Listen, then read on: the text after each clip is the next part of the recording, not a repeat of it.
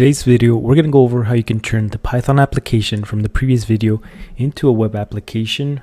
And then after that, we're going to go a little bit over the code that you're going to use in order to try this out. Now, what's going to be more important about this tutorial isn't going to be so much the code that we wrote out for this. I think what's going to be more important is that you understand the concepts of what's going on behind the scenes, because as you start making other projects that, for your own custom applications that you want to have your own use cases for, even if you are using tools like ChatGPT and Claude, it's going to be better for you if you understand the principles that are going on. So let's go ahead and get started and talk a little bit about that. So if you recall in the previous video, we created a Python application that used the Gmail API in order to retrieve emails and create drafts. And the way we were running that application once we finished writing out our file was just using the command python main.py. Of course, this would trigger the Python application or the Python code, which was already integrated with the Gmail API code that we needed from the simple Gmail library. Once we set up the authentication for that, we're able to retrieve information directly from the Gmail servers for that specific email account that we're working with. And the main parts of that being that you need to run the Python command to run your Python code to go ahead and retrieve the emails. This is very limiting because at the end of the day, we want to use this API knowledge that we're gathering in order to combine not just the Gmail API, but we want to be able to tie in multiple applications together through integrations. And that's including our CrewAI project that we're working towards integrating within this project. So the solution for that is going to be to turn your Python application, which right now only runs locally, into a web application. But now you can see here that our Python application is then going to be turned into a web application using the FastAPI library. And this web application that we create using FastAPI, we're then going to host it using the Uvicorn library. So now instead of your Python application only existing within your computer, using the FastAPI library, we turn this Python application into a web application, and then we use the Uvicorn library to host it. And the reason why we want our application hosted on a web server is because we want the ability to both send and receive data through HTTPS requests. As we mentioned in earlier videos, anytime you go to a website, you're not really going to a website. You're making a request to a specific server based on the address that you write down. I'm sure you already know this, but anytime you write facebook.com, instagram.com, whatever the website name is, that's a reference to the actual address of that application. And being able to build your application in such a way that it's able to both receive and send requests is what's going to allow it to be integrated with other applications. And this is what will allow it to both send and receive requests via webhooks. So to put it in simple terms, instead of running your application by writing the python main.py command, instead you'll be able to type in the web address of the server where your application is being hosted. And depending on the endpoint you hit, that's just going to be these / details that we have on here. That's going to be the logic in the code that's going to be carried out. So for example, since for this tutorial, we're only going to be deploying our application locally, the address of that server is just going to be localhost 8000. So whenever we go to HTTPS localhost 8000/home, it's going to trigger the logic in the Python code, which really only tells us that the application is up and running.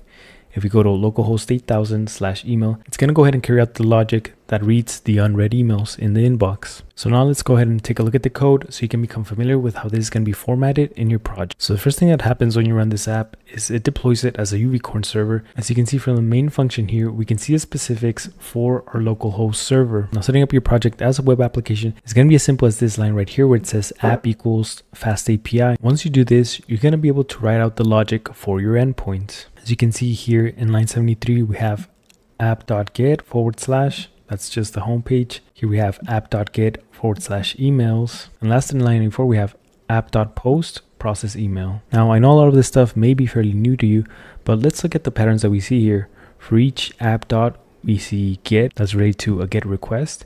We see get again here too. And then last, we see post. And these are the same concepts we were talking about in previous videos, where for web requests, you only have get, post, update, and delete. So what's really going on in these lines of code is that for this endpoint, which is just a /, but you could call it whatever you want, when the specific endpoint is hit, you're going to perform the logic that's defined right below it. In other words, when we go to localhost 8000/home, it should print out the welcome to email processing API. And line 77 for the /emails endpoint, we're going to want to perform this method right here, the get emails, and then the logic that's right under it. And here we can see that it's pointing to the receive recent emails function. And if we click into it, this is the function where we use the Gmail API to pull the emails from the inbox. So now you begin to see the pattern that we were talking about earlier. Whenever you make a web request for that specific server, you're going to hit or you're going to specify the specific endpoint. And that's what's going to route the application to perform the code that it's pointing at. For our example, we've set up 3 simple endpoints. One just to check that the server is running, which is /home, another one to check the unread emails, and another one to process the emails. So now let's go ahead and run our code so you can see this in action.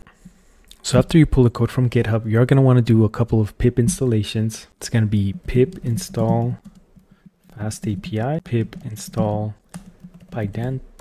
And if you haven't done so already, you want to do pip install simple Gmail. And because we're using the Gmail API, you're going to need your client secret authentication keys. And if you haven't gotten those yet, I would recommend you go back to the previous video starting from the beginning so you can see step by step how you can acquire those. After you do those installations, we do want to launch our application by running our server. And the command is going to be Uvicorn main app -- host.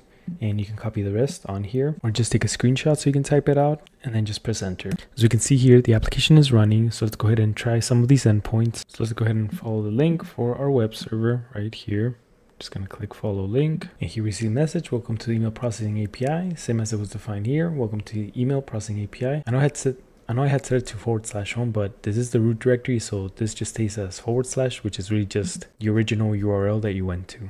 So let's go ahead and try the /emails URL. So just like that, /emails, enter. Here we see that it's loading. And here we see that we're able to receive 2 emails that were unread, which I just sent like a couple minutes ago. Again, from this, the user account that I sent them from. And in here, it's not formatted properly, but these were the contents that were in the email. But as you can see here, we have app.get. This is just a get request /emails.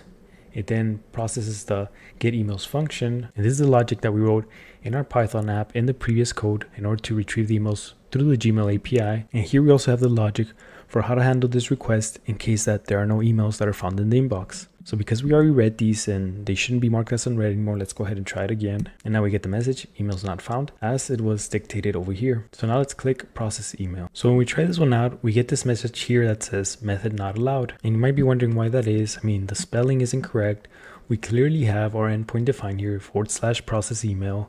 And we have some logic in here that's written out. And if we look at the logs in our application, we see this message here, 405 method not allowed. So that's the error code that we get for this request. And the reason for that is because if you look closely at here where we're defining our endpoint, this is defined as a post request. This is a request to send data to the server. We're on a browser right now. Browsers are only there really to retrieve information from servers, not to submit information to them directly via a URL like we're trying to do. Later on, as we start building on our project and using webhooks in order to transmit information, we're going to talk a little more about how our application uses post requests via these endpoints or webhooks in order to send information to a different process, to a different service, or to a different API. And just like that, congratulations, you've turned your Python application from a simple Python app that only runs locally to a web application that can now be hosted on a server. I know we covered a good amount of concepts within this video, so if there's something that wasn't clear to you, please be sure to comment it. You can always message me on Discord. And also, of course, I do recommend you do a little bit of research either with ChatGPT, Claude, whatever you want, because I know these principles are going to help you a lot when it comes to integrations, when it comes to deploying your own applications, when it comes to building out your own projects. These principles, AI or no AI, are always going to stay. They're going to be relevant. And the more you have in your technical knowledge arsenal, the more things you're going to be able to make and the more valuable skills you're going to have in the age of AI. If you have some more questions on developing your AI project, or maybe you just want a little bit of advice on how you can continue to further your education both in the field of software development and AI, I'm going to leave a link in the description where you can book a one-on-one video call with me. And yes, that's completely free, no charge. And I'll be more than happy to meet you, talk to you, and provide whatever guidance that I can. Thank you guys so much for watching, and I'll see you in the next one.